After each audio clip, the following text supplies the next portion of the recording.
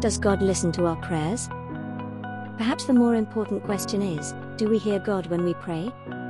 If we hold prayer as a monologue narrated by us, we will miss the holy encounter that each sacred moment of worship offers to us. Jacob found a stone in a field to rest his head.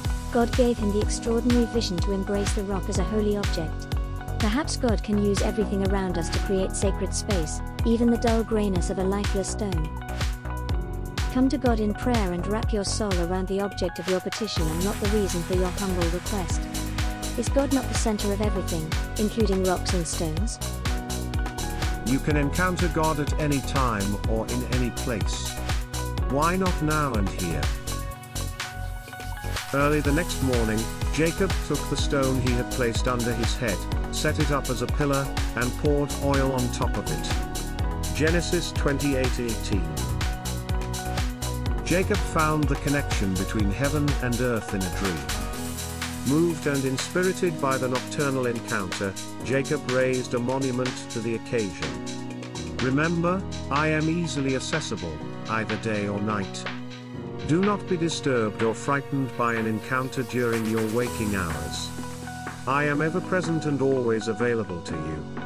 Let prayer be your first call for help or your initial invitation to connect with me.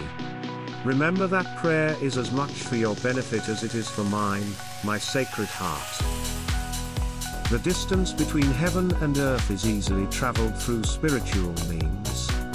Too many believe that connecting with me is such a hard thing, or a heavy burden.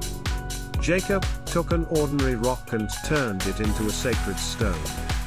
Is your imagination willing to treat this place and time as a holy encounter with me?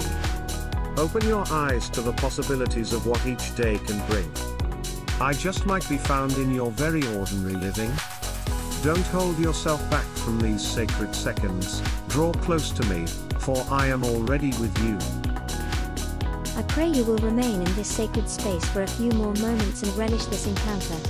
You will find that God is present in almost every event in our lives. The world around us is just the window dressing in which you find yourself. Some choose rocks and stones to adorn their personal space. Others will select softer sacred symbols. Thank you for listening, and God bless you for subscribing.